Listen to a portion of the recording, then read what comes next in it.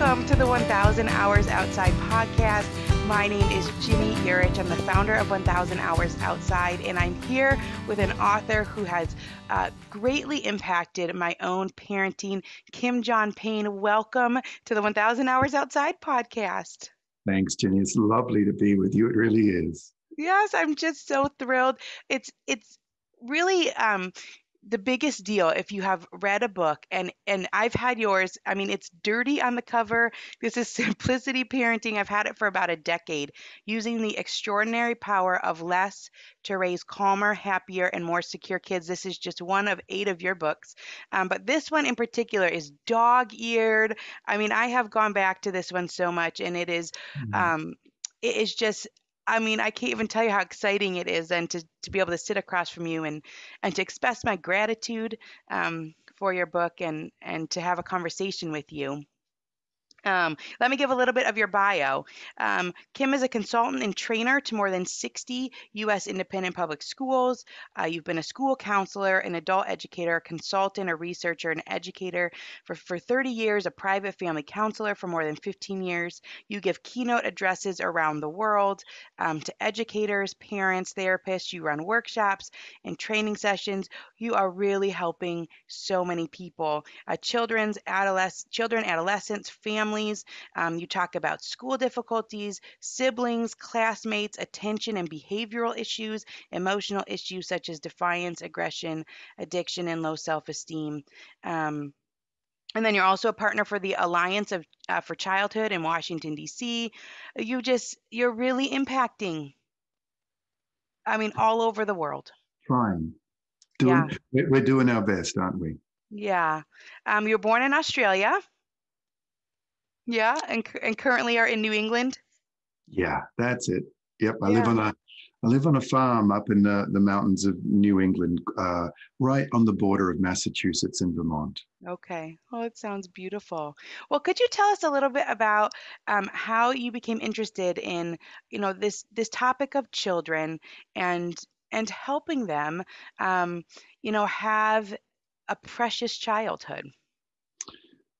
It's a like for so many of us, life doesn't go in a straight line. It just meanders on around like a mountain stream. For me, this journey began when I was working with teenagers in a group home. At the time I was studying psychology at college, and I always hasten to add, and I'm okay now. I've recovered from psychology studies, and I was working in a group home for kids who'd had very, very hard lives, and I was attending lectures during the day and working in the home at night. And there was a really very fascinating lecturer there who'd been a doctor or a medic actually in the Second World War and long way back. And he had been then a doctor, graduated in the Korean and Vietnam Wars. And he was talking about what was becoming known as post-traumatic stress disorder. So, and as he was talking about the symptoms of this, I kept thinking, well, oh my gosh, that's Deborah back at the group home. Oh, that's Jamie. Oh, that's Alistair. Oh, that's John. That's Jack. And yet he was talking about combat veterans. And I was thinking about the kids in my group home. And I thought, but they're not combat veterans. What's going on here? It was just that sort of that thought that won't leave you, and he talked about combat veterans who weren't doing so well, who were nervous, jumpy, hypervigilant, were very over-controlling. And I just kept thinking of the individual children and teenagers that I was working with. And it really, it's interesting, Jenny, because that really set me on a path. Because after I'd finished training, I'd finished my training in college, I volunteered, I traveled and then volunteered in Southeast Asia and worked in various situations, inner city situations, refugee situations, just post-Vietnam War in the Thai-Cambodian refugee camps in lots of different places. Yeah. And there were nervous, jumpy, hyper-controlling, very overly vigilant kids, kids who would startle at anything new, kids who are in now what we know now as fight or flight, or freeze or flock. I sort of add those two. But I could get my head around it because these were kids escaping war. All right, so I remembered back what Dr. Taylor had said at university, and I was all the time I was corresponding with him and saying, "Here's what I'm seeing: that these are children, because my interest has always been with children and families. These are children; these are not soldiers." And he kept saying, "Look into this, think about it, explore it, take notes, keep a journal." Wow. And so I did. I highly respected him. So I did, trying to, and I had no answer to it, to be honest, absolutely no answer, just observations, which I think in some ways is a good place to begin. And I decided at his urging to study this further. So the only course I could find was in London in the UK, because back then studies into what we now know as trauma were very few and far between. In fact, they didn't really exist much. You had to kind of put it together yourself. So where this little story, little thread, in one way the chapter ends, is that in moving to London, I was studying back in the time of microfiche. Jenny, do you remember microfiche? Or are you No. too young? But we no computers, or actually not none, but not available just for ordinary use. Microfiche and so on. There I set up a little counseling practice just west of London. And through the door came typical kids from typical, racial, like mixed racial backgrounds, mixed economic backgrounds, just kids, and their families. Only they were nervous, jumpy, hypervigilant, over-controlling. They were just like the kids I had been with in my group home, who had been abused and very badly treated. They were just like the kids in a wartime area.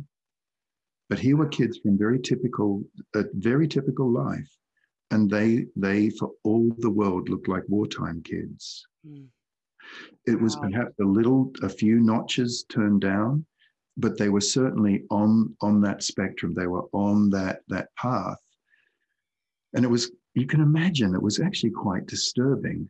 Because I thought I've left that. Shocking, I would imagine. Fairly Yeah, shocking. yes. And I held the thought, the observation at arm's length because it was too big.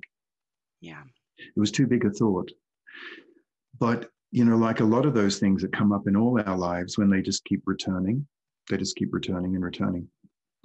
And I thought, well, okay, let's start looking at this. And so because I was studying it and I had good and wise people around me, I kept checking in with them. And I just got lucky in one way, as I happened to catch the start of when brain imaging equipment was becoming available for psychological studies, particularly in the postgrad stuff that I was doing. Now, I didn't have access to it personally, but the studies were starting to come out about the amygdala, and about fight, flight, freeze or flock. Studies were starting to come out that the amygdala had a cumulative memory. And that really was formative because, you see, what I started to basically see is that these kids, they hadn't been in war, they hadn't been ostensibly abused, but what was happening is that they were living in the undeclared war on childhood. There was just too much, too soon, too sexy, too young, but it had become normalized. And so what was happening for them was that the stress that they were experiencing was cumulative.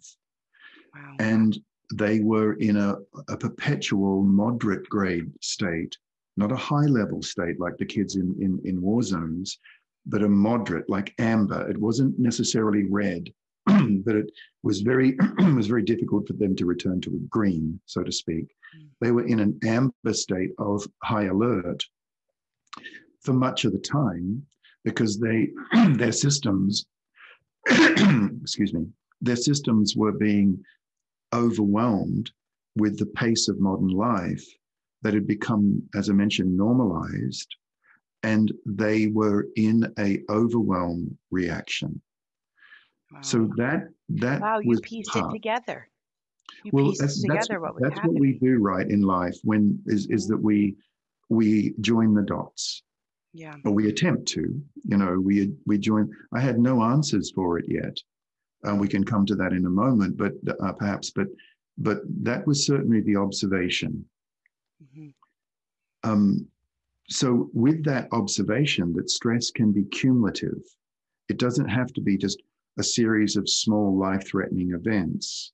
Neurologically, children can be in a state of hyper alert and of overwhelm, or the overwhelm comes first and then the hyper alert, through now what we call the pace of modern life. And you've got to remember, this was back in the Yeah. 80s, Yes. right? That's what I keep thinking. I keep thinking, your book was so influential for me. I read it in the early, in the 2000, about 10 years ago, I read your book. Um, but even the change since 10 years ago, and then you're talking about decades ago, um, the pressures on childhood are just tremendous. It's almost exponential. What I think we're for the first time in human evolution, the amygdala that I mentioned, the fight or flight, the reptilian brain, it's sometimes referred to. For the Yeah. first time in human evolution, that part of our brain is actually enlarging.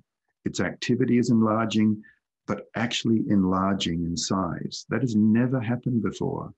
That has Wow. never happened before. And I asked a friend of mine uh, um, who is a professor of neurology, of evolutionary neurology in Colorado. I said to her, the brain is very plastic, right? For children, this would adapt, wouldn't it adapt? And she said, hmm, that's an interesting question. Let me just, I'll look into that. She got back to me in 2 weeks and said, the answer is kind of yes and no, but do you want the good news or the bad news? And I said, oh, the good news. And she said, well, yes, it would. And she said, I said, thank you. And she said, don't you want the bad news? I said, no, not really. And she said, the bad news is that if we capped the level of increasing stress in children's lives today, if we stopped it today, and of course we can't, it's increasing and increasing, most 12, she took the normative data of 12-year-olds. She said most 12-year-olds their brain would be adapted if they live 900 years without any further stress. So, in other words, we've got 900 years ahead of our kids' ability as a society to cope with what we're throwing at them. Wow. We've gotten wildly, what's the saying in America, out of whack? Yes, that's it. That We've is got it. Yes. wildly out of whack. Hmm. So there, so therefore, right? There's a big therefore here. It's like, okay, so what do we do? Hmm. What in the face of that is as a mum or a dad, as I am, I'm a dad. Like, what do you do in the face of that? And for me, the answer was simply simplify. Like Yeah.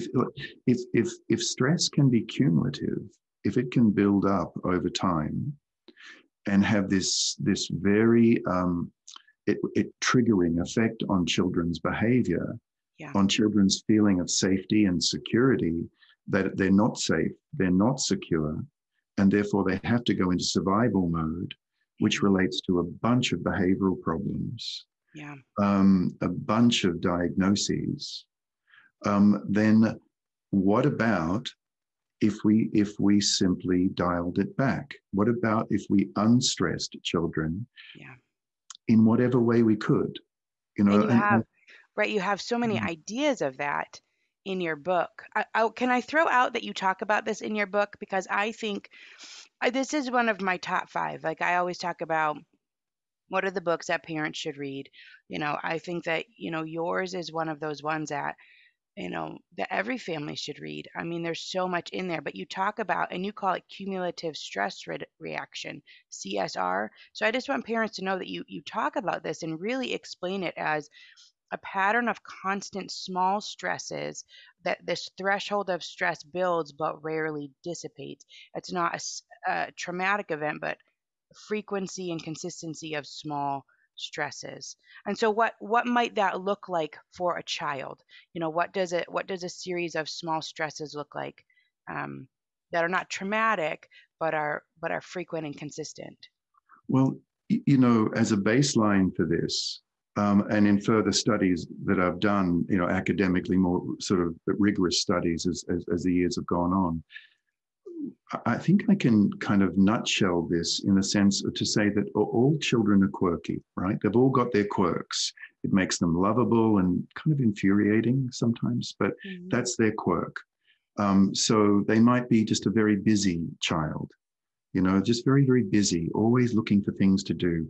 Um, they might be a child who's very organized, just likes things to be organized in their own quirky way, because you look at it and think, seriously, that's organized, but for them it is, right?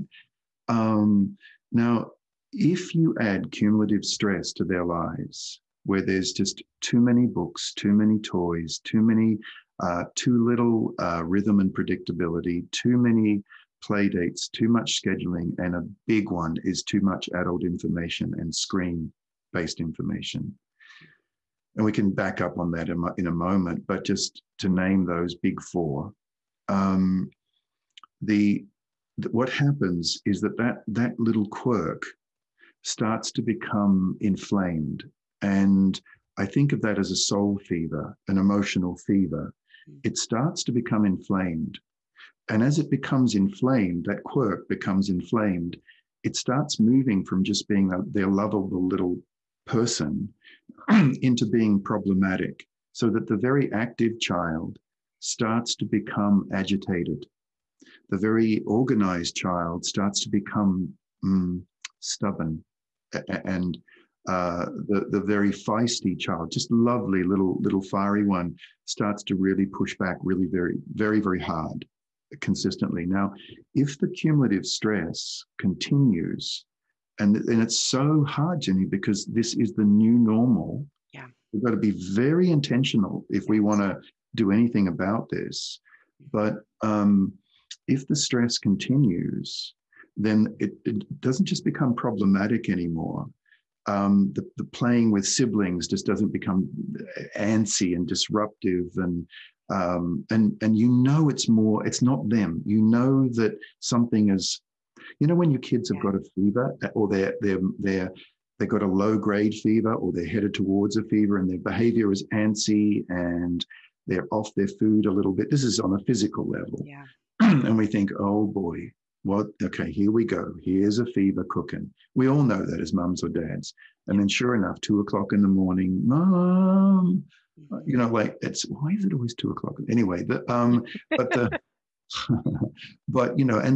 they're sick and they're shivery and they're, and so on. We know when they're about to get a physical fever, because their immune system is for the moment overwhelmed. But when life is overwhelming our children, their emotional immune system starts to become fevered. It's almost the same It's a in that sense. really good way to put it. Yeah. As a parent, if they stayed up really late the day before, they were at a birthday party and they had too much sweets, you can backtrack and sort of figure out what's going on. Yeah, and you see, if we don't listen to the early signs of it, and we just keep going with too much, with too many play dates, too much, just too much adult information, particularly too much TV, screens, iPads, just too much, overwhelming their senses, and they can't absorb it. They start almost like they're taking in, but they're just throwing it off in it, like emotional fever, like an emotional sweat. And they're tossing and they're turning emotionally, so to speak. Then what happens is that problematic behavior starts dangerously moving towards disorders.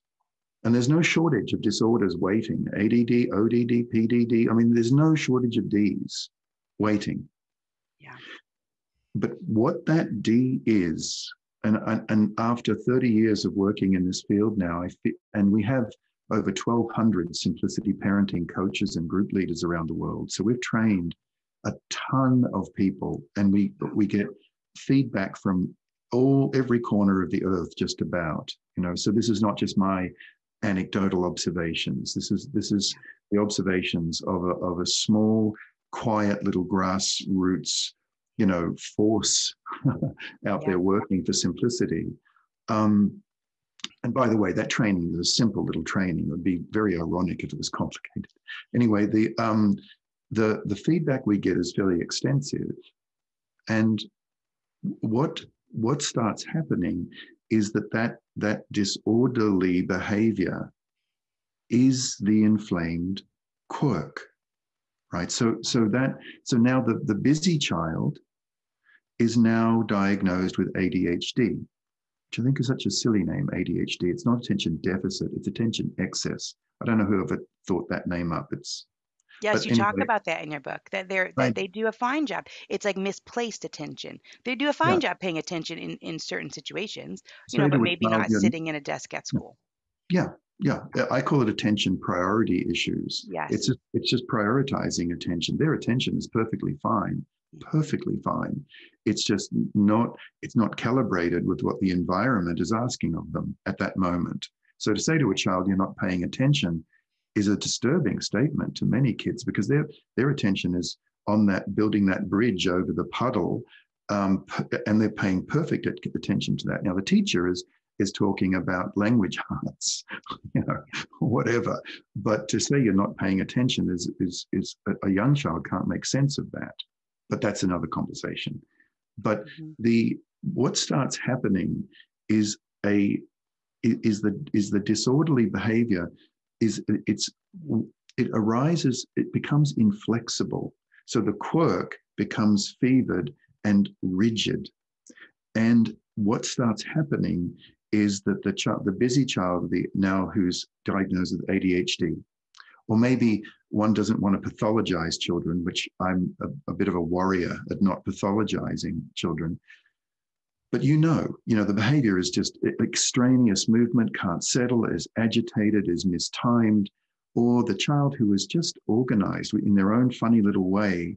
Now they're rigid, and that's more going towards OCD, obsessive compulsive disorder. But what the brain of that child is doing is it's pumping out adrenaline and cortisol and all the allied hormones, because they're in fight or flight. They're now just they're not living each day, they're trying to survive each day. They're trying to deal with the overwhelm of each day. Yeah. And, it basically, what we've learned over 30 years and over tens and tens of thousands, and this book has reached, whatever it is, sort of 1 million people or whatever it is, I'm rather convinced, and through the studies we've done, is that if you start doing something that is highly within our grasp as parents and educators and therapists, particularly as parents, if we start to then, if we call it, if we trust our gut, because the thing that I'm thrilled about, and I'm really hopeful, because this is all rather a dark picture, the undeclared war in Right. childhood, that's a rather dark picture. But Right. if more and more and more parents around the world are now trusting their gut instinct, saying Yeah. something is wrong. We never had to cope with this as kids, most of us. Something is seriously off. Something is wrong. That's the first thought. That's the very first helpful thought we can have, is let that thought in, that something is off about life and what is being asked of these kids. And once we go to our gut brain rather than our cognitive, more head-based brain, once we go to our instinct, which is where 2/3 of our brain, into our intelligence dwells, Interesting. once we let that in and we stop looking around the neighborhood that all the other kids are doing this, we stop listening to the sports coaches, well, they've got to train 4 nights a week. If we stop listening to the teachers who say they have to have 2 hours of homework a night, and they're just 10, 11 years old, and they have to, and all these we have to do all these things. once we actually step back and say, really, do we? Do we have to? That is a place that hundreds of thousands of parents are now starting to come to. Yeah. And then if we start to unstress our children's lives and we look at it and say, what can we reduce? This week there's 2 play dates and a birthday party. And there's practice for Little League soccer. Let's make that just the party. The play date can wait. The soccer practice, you know what? Okay, we'll do. And we're going to have just 2 things, not 4. Yeah. I mean, right there is a family cultural decision to start becoming almost judicious about, almost like a gatekeeper. What do we allow into our child's nervous system? And what do we say no to? Or we say yes, and that can wait. If our child's a little bit older and they want to do soccer and basketball, to say, yes, of course you can do that, love. It's so great you want to do that. And we do soccer this season. And then in the summer, we have a rest. And then in the fall, we do basketball. But we don't do soccer and basketball right on top of each other.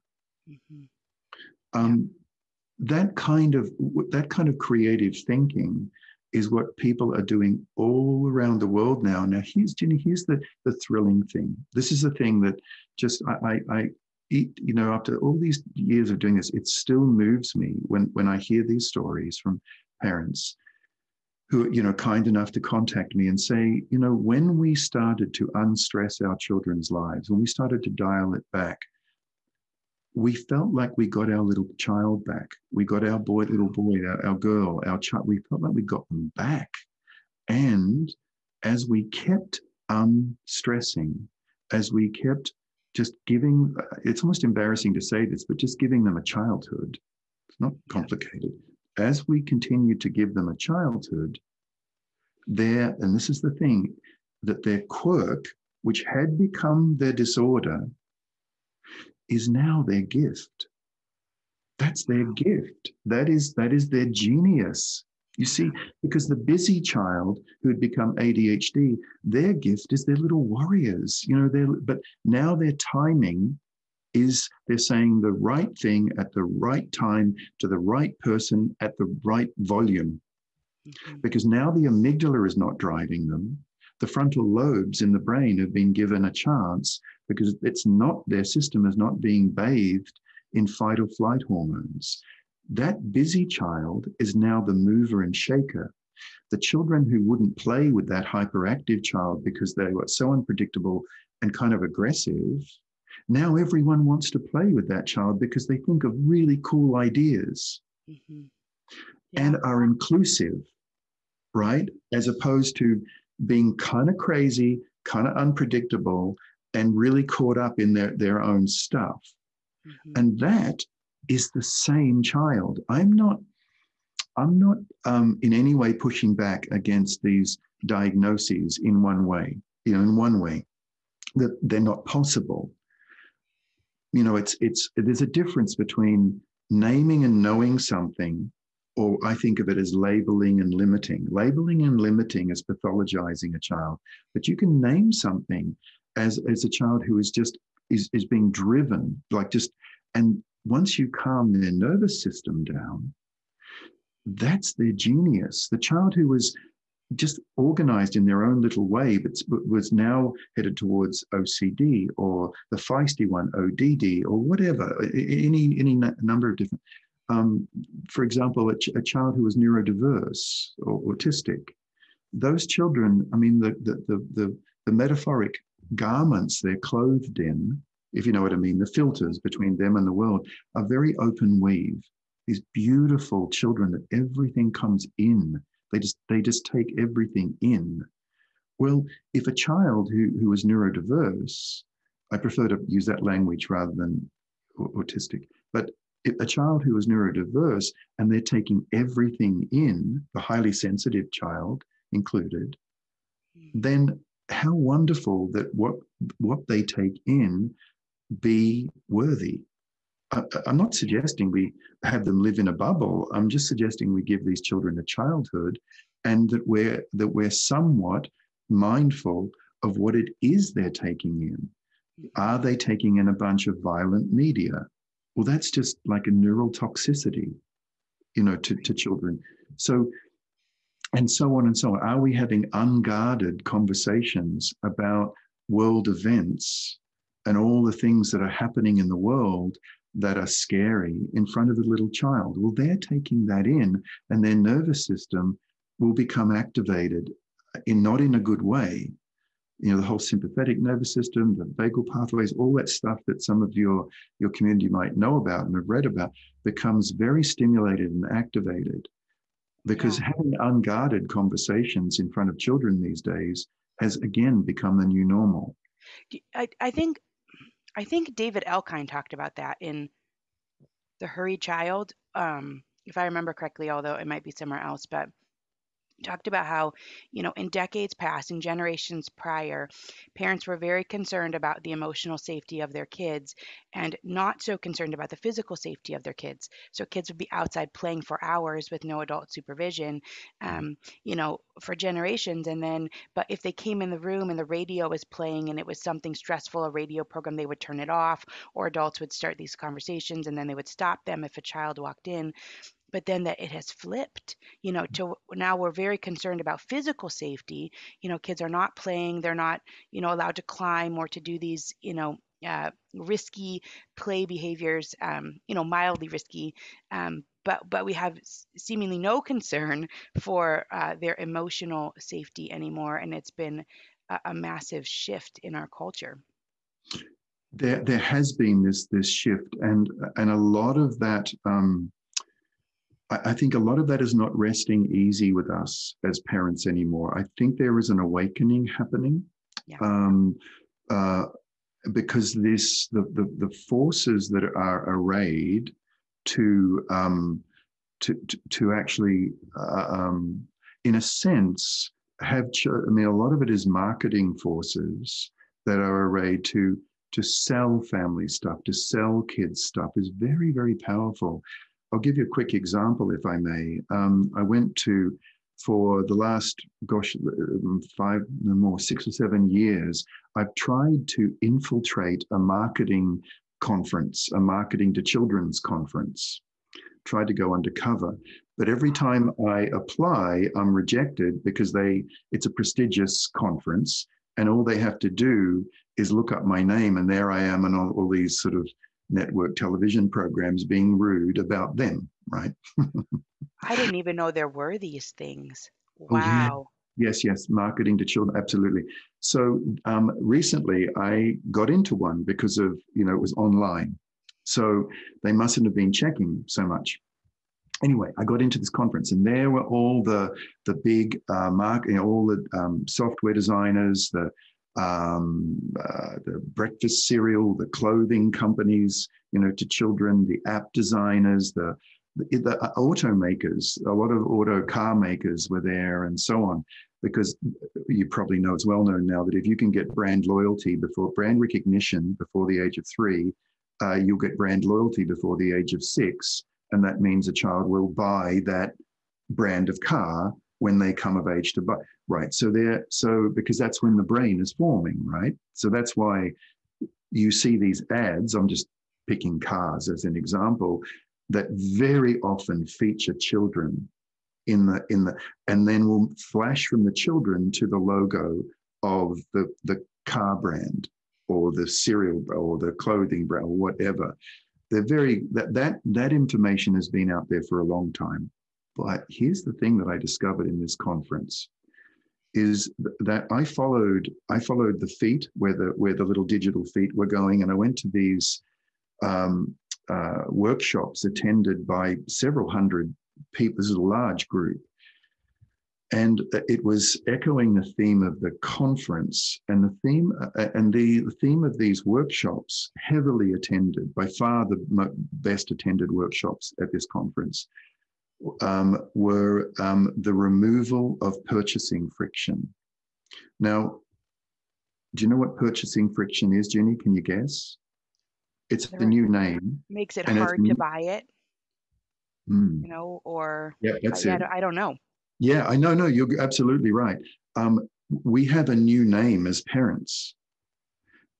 We are now called by marketers purchasing friction. Oh, what? We are the purchasing friction. Yeah, Wow. we Okay. right. Okay. Whoa. We our our values we have to be, and the name of the workshop again was the removal of purchasing friction, no less than the removal of family and parental love, authority, authoritativeness, and values. And there were tons of case studies because apparently this had began several conferences earlier, and there were case studies being done into the successful removal of purchasing friction, and they even wrote it parentheses, aka parents, Wow. The parental successful influence removal. of parental influence. Wow. Now, the way they do that is through various means, that if you buy this for your child's going to love you and just think you're the greatest person ever. That's one way of doing it. Conversely, the other way of doing it is to have influences where the children are told to circumnavigate and simply just ignore their parents. And and so anyway, there's a lot of information around that. And they were very like little hands clapping on the screen, like digital hands when they were Yeah. presenting. And they spend $16 billion a year marketing to children, just here, just in the United States, $16 billion a year marketing to children. And 92% of all of their collective marketing budget is guess what they spend it on? TV. Screens. Yeah. Screens.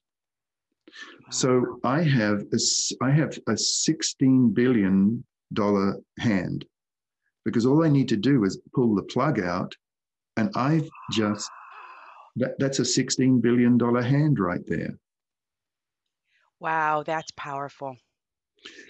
That's what I love about your book is that I mean, you did specifically say, you say balance is elusive, in your book, and that, to say simply simplify isn't as simple as it sounds.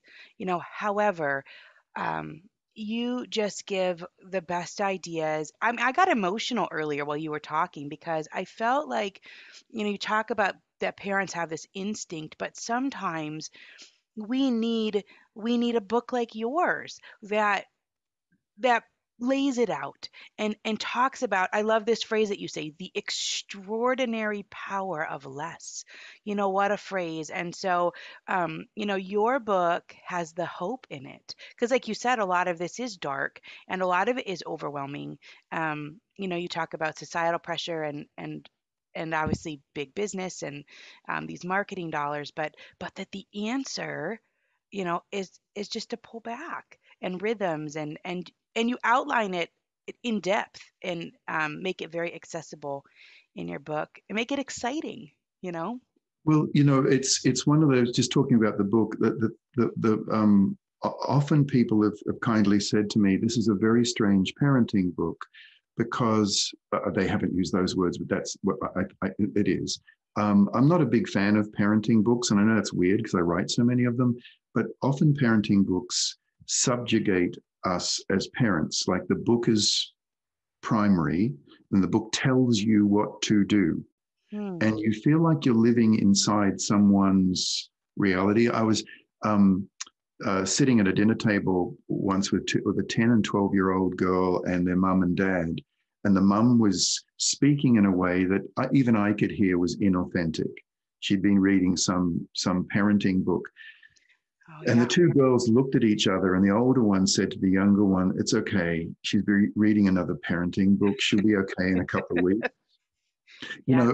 It's but what this book, and I hope all the books I write, at least it's on my mind actively as I write and as I do these workshops and lectures and such, is actually to make the parent and the parent's instinct, that's primary. the book is absolutely in service of. And this is a book, the one that we're talking about today, that doesn't ask a parent to do anything Yeah. at all. It It just asks asks them to us do less. less. And that's, I think that's the permission that we need. I mean, one of the things that you talk about is that that parenting has turned into a competitive sport. You say parents struggle to know how to slow down. You say we're accustomed. I actually think this is a really huge statement. You say we're accustomed to seeing our children's boredom as a personal failure. Yeah. And I think that that maybe is one of the key points, which is that it does feel like that. And I don't know why it feels like that. So we're just stuffing these calendars full instead of stepping back. But then you have just such wonderful information about boredom and how it leads children to the best of things, and to just give them time to unfold. And um, so so it is this, it's this pursuit of balance and this pursuit of just having a breath and a pause in your life, and that's good for everyone. It's really got to do with offering kids times of decompression. Like busyness is perfectly fine. Kids that get busy and excited and are off to a play date that they just love, and then they older children, they go off to their sports club or gymnastics. It's all good. Everything's good. It's just too much good. Yeah. It's just it's all fine.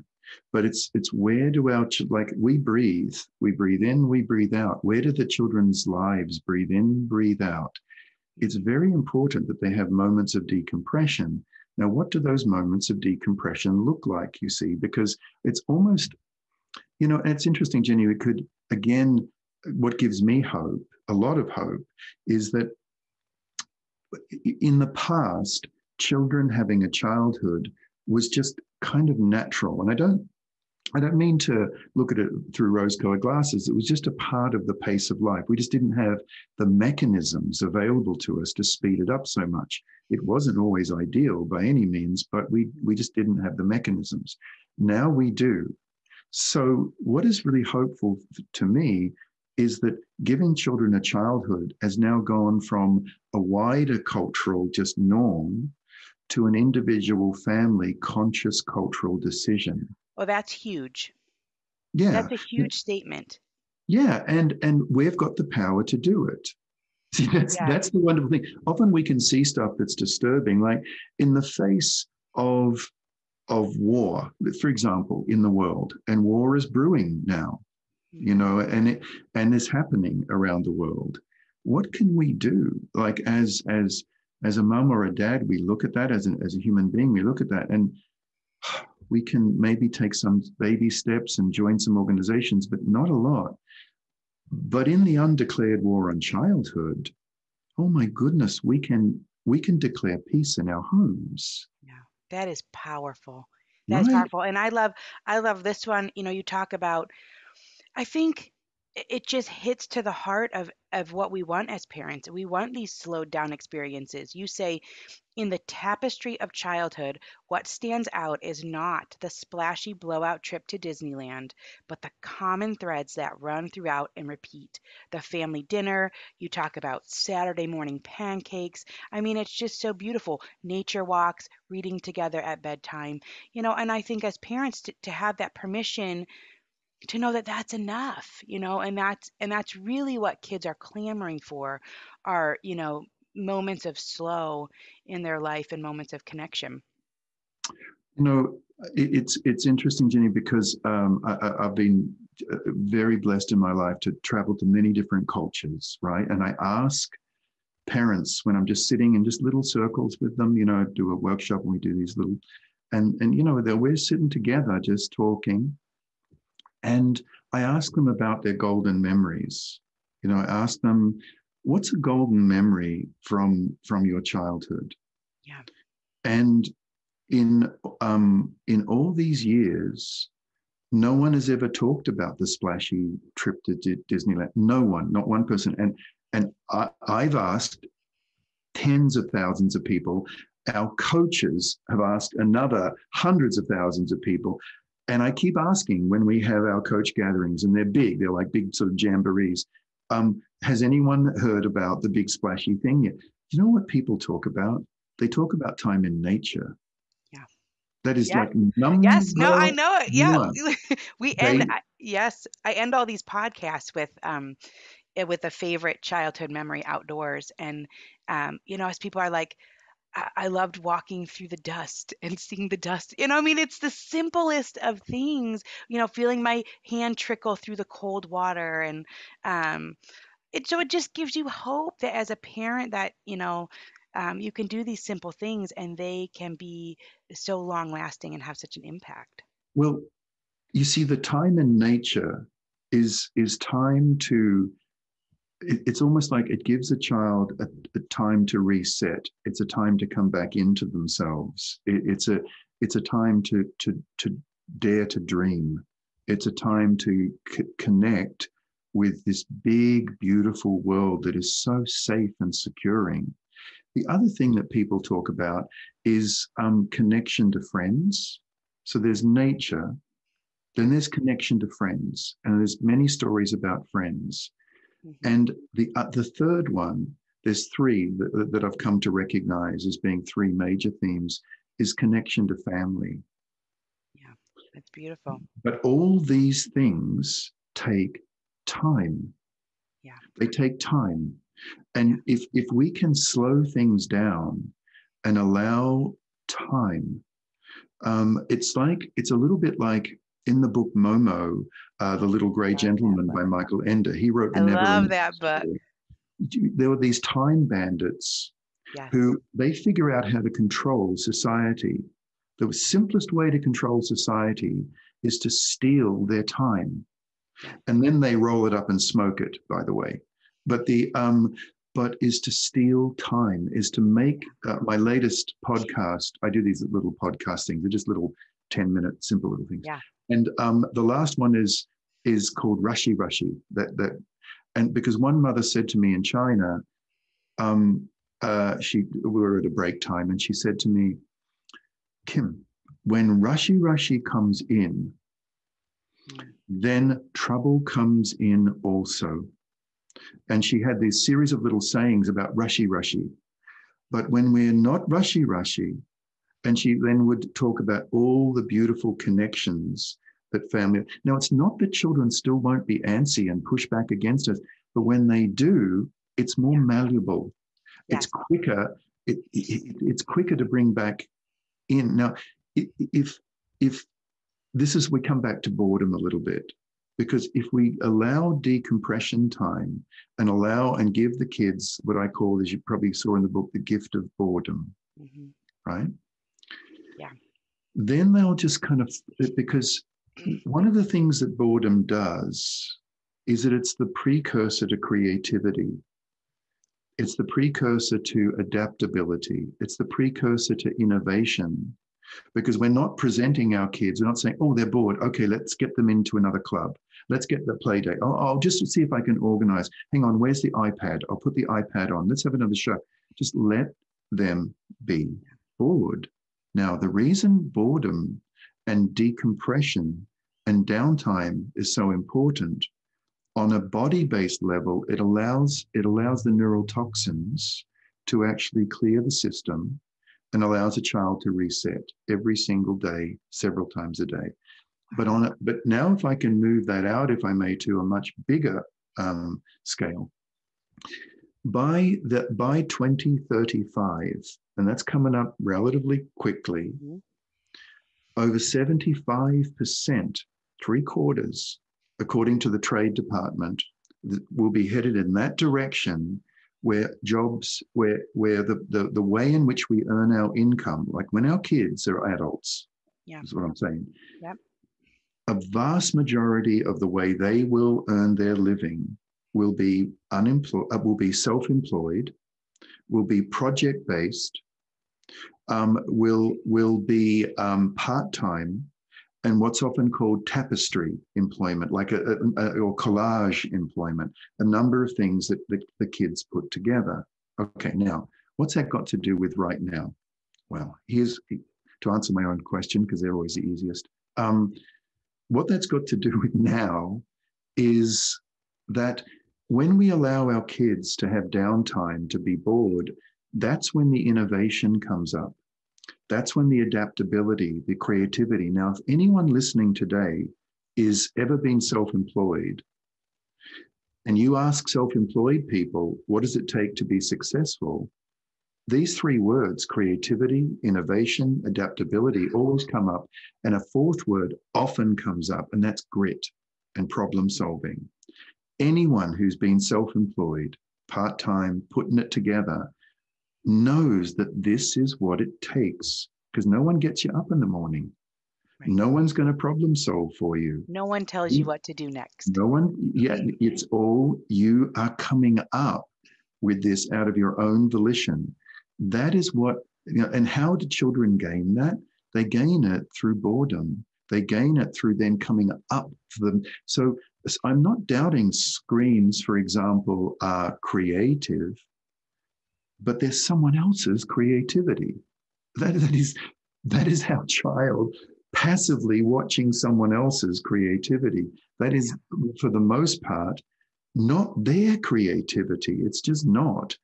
See, sometimes people say to me and our coaches and group leaders, simplicity is like, oh, that's going back into the past. Oh, that's sweet. That's cute. That's going back into the past. And I really beg to differ. It is not. It is Oh, that's so actually, good. It's is preparing them for the future. it is for the future, Wow. because that is what the future is, not might. That is what it will, according to the data, not just my anecdotal experience. That is what is coming down the pike to our kids. So in giving them a childhood, in allowing them to build time, to build tree forts, which takes a lot of time, because that fort, it collapses 3 or 4 or 5 times before they get it right, and then it's really cool. But if you talk to someone in business, apparently the figures in business are that for every 10 ideas, 7 fail. But for every 10 tree forts you build, 7 fall down. Mm-hmm. Right? It's just preparing them. And I love what you say about how, and I think this is a big thing too, is that in the long run, this makes parenting easier. You talk about, you say, here's what you say: the rich and diverse habits What your do I say? children. What do I This is say, so Jenny? good. I love this part. I got so many notes here. This book is so good. The rich and diverse habits your children will develop without television will serve them well throughout their lives. It will also simplify your parenting enormously over the long haul because your kids will find deep inner wells of creativity and resourcefulness. Better, more reliable babysitters do not exist. Oh, that is good. I don't even remember That's writing that. That was good. good. But it does. It makes parenting easier. You know, when we have the television on, and when I found your book, my kids were toddlers, and so I noticed that, if I have the television on, that 22 minutes just flies by for me. I don't get done what I'm expecting to get done. And then I cannot pull them out of it. They're crying. They're upset. They don't want to turn it off. They want to do another one and another one. And what I found is that it's easier to just not do it at all. And I'm not, and we are not anti-screen by any means. We're trying to bring back balance and to guard space in the calendar for play and to be outside. But I agree with you that the best babysitter is when a child can play. But Jenny, what I hear you saying, if I can put it this way, is that you're not anti-screen, you're just pro-connection. Yeah. It's not anti-screen, it's pro-childhood. Hmm. It's not against anything. It's standing for connection to nature. Because the average American child well, actually North America, the average North American child, this is way back. Okay, I'll give you 2 figures. In 2011, like 11 years ago now, the Kaiser Family Foundation study released the figures that the average North American 12-year-old, 8 to 12-year-old, and then they took it through into the teens, is watches 7.5 hours of screens per day. Per day. Yeah. Now, the Common Sense Media Foundation followed that up. 2018, I believe the study was. It's now risen to 9.25 hours per day. Now, it's okay. So there's a lot of toxic stuff going on with screens. We know it affects the myelination of the brain. The learning habits study, 55,000 kids over 15 years. I mean, the jury is in that screens are not good for our kids' brain development. It's just that is not just selective cherry picking of research. That is just fact. Very few things can just be like, okay, that is just the way it is. Mm-hmm. But much more or equally as concerning to me is that if a child's watching just 2 hours of screen a day, right? Just not 9.25, but even if it's a couple of hours of screen, that's a couple of hours that they're not spending problem solving, not spending socializing, spending with their brothers and sisters, working things out with them, with their dad, baking or whatever, just establishing warm human connection. Yeah. That is 2 hours they've just spent being subjected to the removal of purchasing friction. Yeah. Wow. Well, it's such an imbalance. And I think that is, one of the main points is, have you heard the statistic about, it's from the National Wildlife Federation, that the average amount of time, North American, it might be in the US, but the average amount of time that kids are playing freely outside in nature. Have you heard this stat? Yeah, dropping down. It's 4 to 7 minutes a day. 4 to and 7 minutes. Now, a day, 4 to 7 minutes, and put that alongside 9.25 hours on a screen. Yeah. All you and I guess, are saying, and the people who are tuning in are saying, is can we get that back in whack, please? Yeah. Can we get that? If things can be out of whack, can things be in whack? Anyway, I don't know, Ginny, I don't know American sayings, yes. But can we get that back? Yes. Can we do something? And that is actually our mission, which is to balance nature and screen time. And like you talk about, this is simple. It's not easy to implement, but the idea is simple. And so we get the same feedback, which is like, this has changed my life. This has changed childhood simply by leaving space, by opening up space for our kids. Yeah. One of my colleagues, a woman, a medical doctor, Victoria Dunkley, it's been quite influential on me. Her work, her book is called Reset Your Child's Brain. And what she does, Victoria Dunkley, it's Dunkley. Maybe you can put that in the show notes, because yes, it's a wonderful website. It's a wonderful book.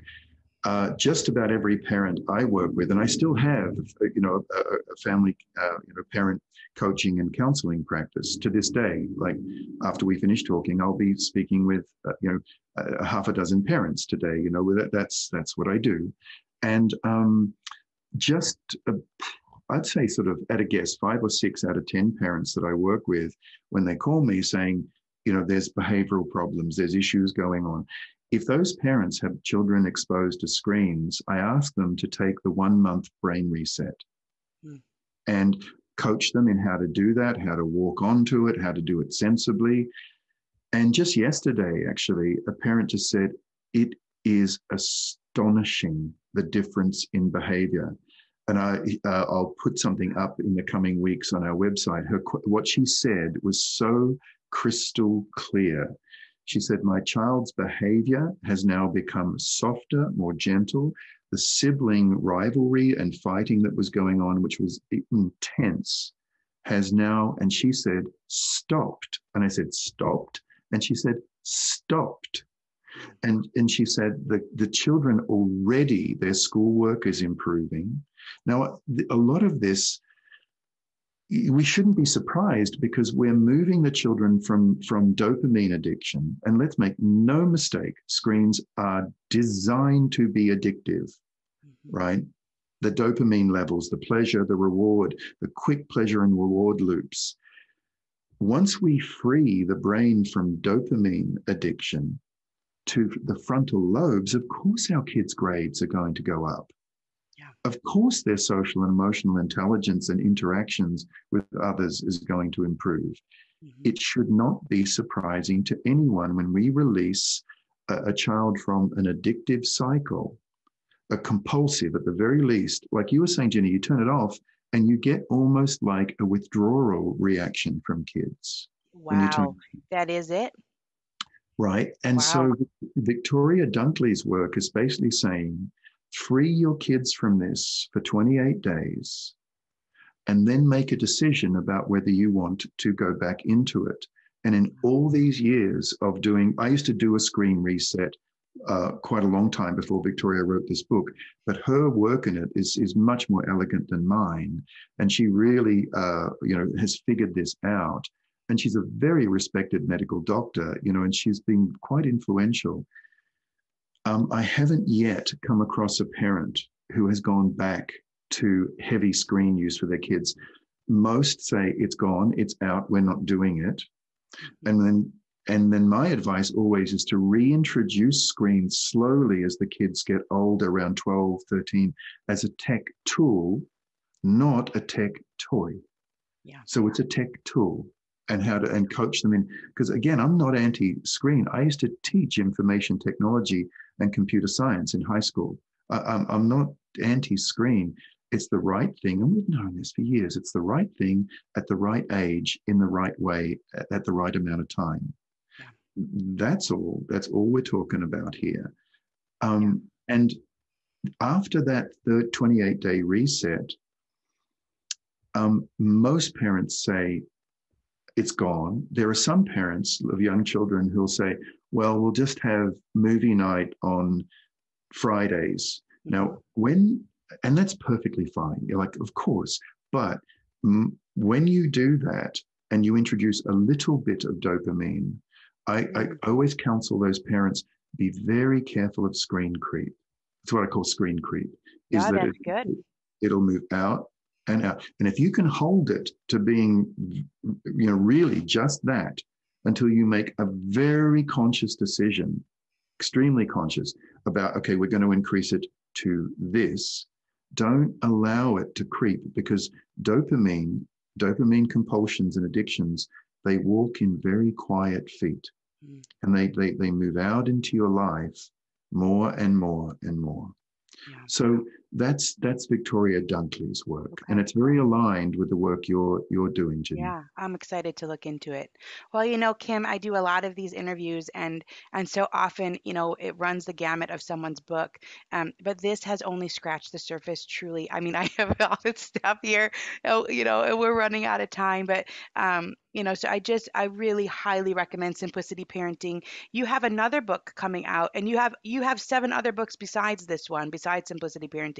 But you have a new book coming out this June called Emotionally Resilient Teens and Tweens, which just seems like the most timely title to be coming out this year. Can you tell us a little bit about that book? Yeah, that book arose that I co-authored with my dear friend and colleague Luis Fernando Llosa. We also teamed up in the book Beyond Winning Smart Parenting in a Toxic Child and Youth Sport Environment. So we took on the whole toxic sports for children and how to make that healthy. In this book, The Emotionally Resilient Tweens and Teens, we take on the topic of kids that are dehumanized, kids that are marginalized, kids that are teased, are bullied, are pushed to the edges of friendship groups, kids who are cyberbullied, kids who are not included. And what we do is that we give very, very specific help to parents in how to coach their kids into how to break the cycle of disempowerment, how to stand within their own power, and how to be much more resilient to a lot of the pressures socially that are coming at kids that age. Yeah.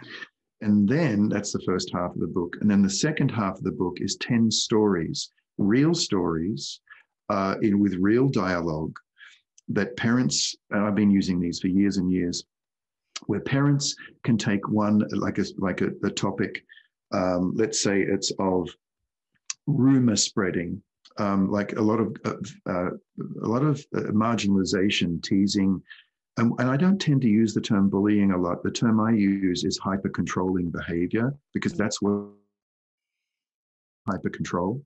yeah. And in these stories, we give it's and they're I hope well crafted stories of how they're told through the voice of a 18, 19-year-old looking back at when they were 10, 11, 12, 9, at what their situation was, about rumors being spread, about being cyberbullied, about being excluded from a friendship group, about trying too hard to fit in, about all that stuff that goes on in these years, and how what they did made it worse, had made it much worse.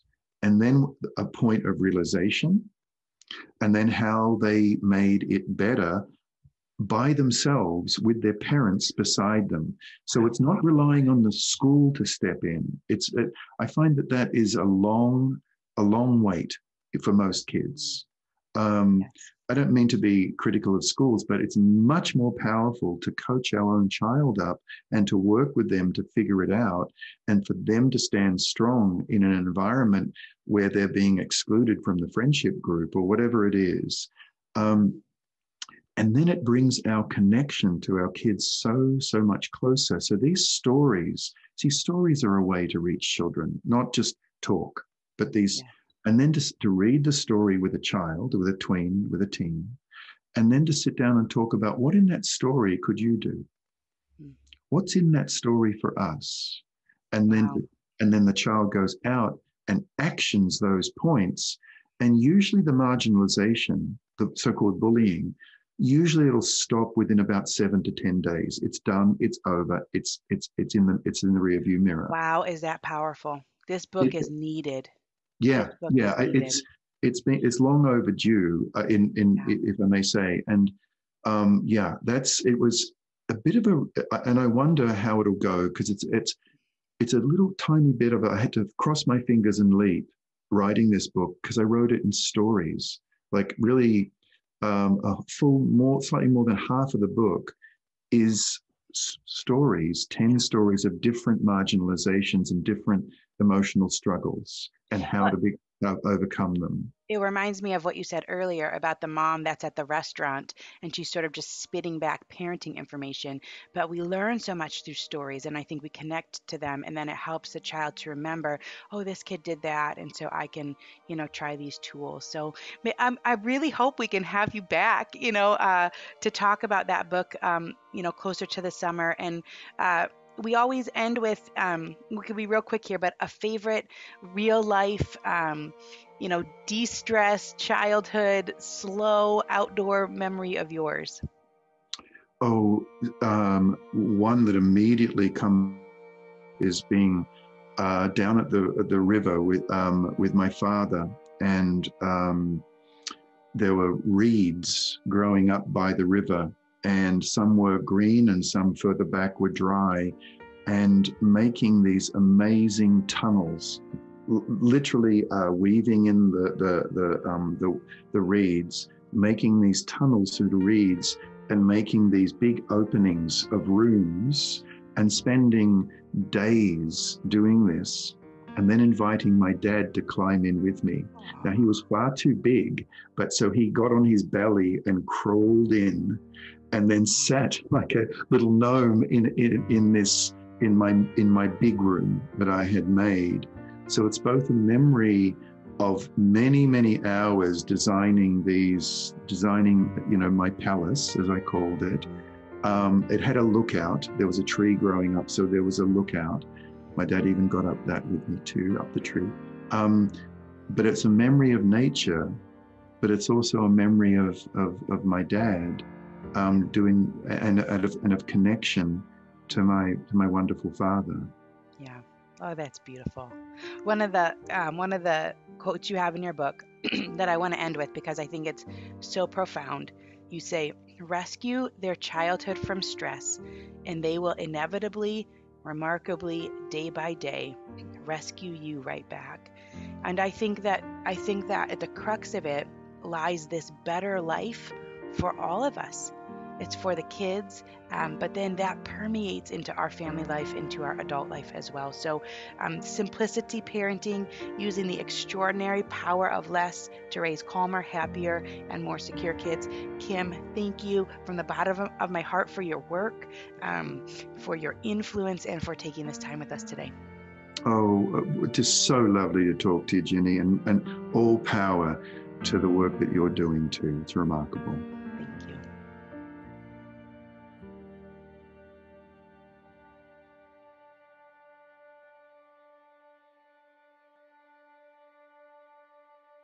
you.